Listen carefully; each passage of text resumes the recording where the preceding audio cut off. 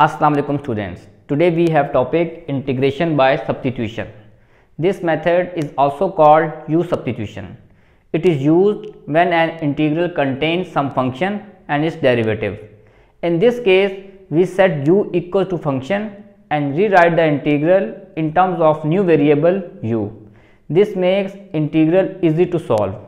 This method only works on some integral. Let's do few of their examples.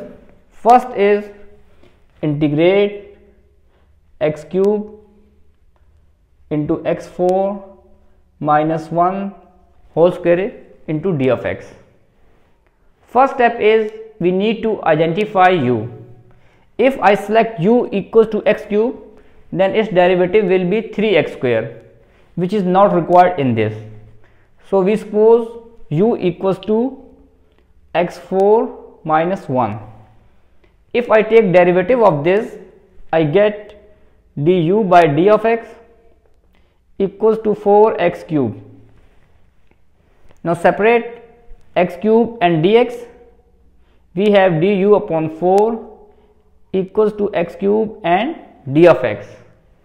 Now we are going to rewrite this integral in terms of new variable, which is u. So u is x4 minus 1, so I have u square.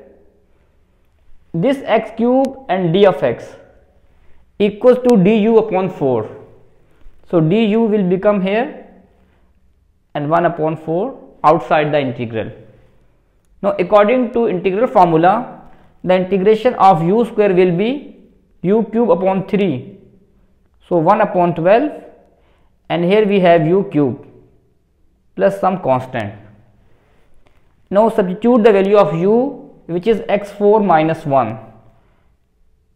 So last step we have x4 minus 1 cube divided by 12 plus some constant, and this is our solution.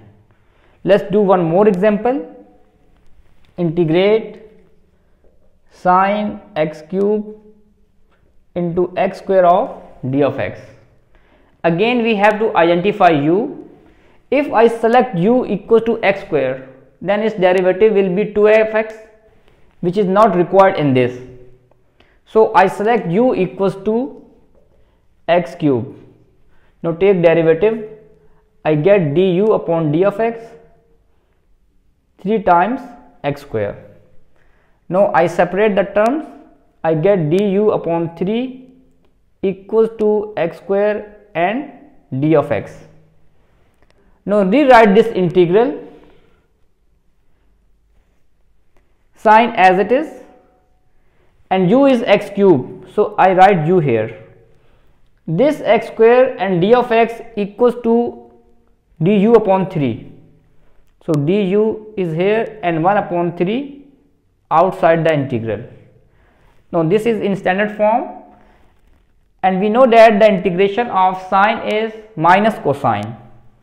So in the next step we write minus cos u upon 3 plus some constant. Now substitute the value of u, which is x cube. So last step minus cos of x cube divided by 3 plus constant, and this is our solution. Let's do one more example. Integrate cos of x into ln sin x divided by sin of x and d of x. Again we need to identify u. If I select u equals to ln sin x, then its derivative will be present. So u is ln sin of x. So du by d of x. The derivative of ln sin x will be 1 upon sin x and multiply by cos of x.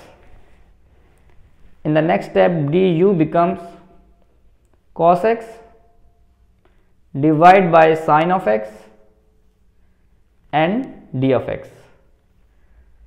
Now rewrite this integral we have this cos x divided by sin x into d of x is our du, and this ln sin x is u, and here we have du, and we know that the integral of u is u square upon 2. So u square upon 2 plus some constant. Now in the last step we substitute the value of u, which is ln sin x. So we have ln sin x whole square divided by 2 plus constant, and this is our solution. So I hope integration by substitution method is clear. First we need to identify u. We select u such that its derivative must be present in the question. Thank you very much.